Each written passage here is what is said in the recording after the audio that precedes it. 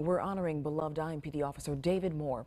He was killed in the line of duty 10 years ago after stopping a stolen vehicle. The man who killed him is now serving life in prison. Officer Moore spent 3 days in a coma before being taken off life support. His organs were then donated. Fox 59's Courtney Crown spoke with those who will never forget his sacrifice. He was a mentor, he was a teacher, he was a leader. Officer David Moore is never far from IMPD officers' minds, especially those on North District. Matter of fact, one of his pictures is right inside roll call, and what many of the officers do is when they walk out, they tap him just to have his memory always in mind as far as no less than more. No less than more.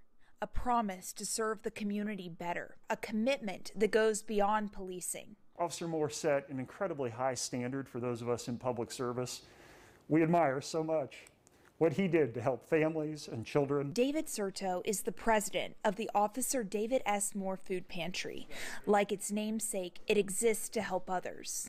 The only question we ask, Courtney, is, are you hungry? If people have families, if they have young children, if they're veterans or elderly, we're very grateful to help them, whatever their circumstance. Officer Moore died a healthy man. His organs donated so people like Lance Lewis could live. It is something I take to heart. Is it always strive to be no less than more. 10 years ago, a 29-year-old officer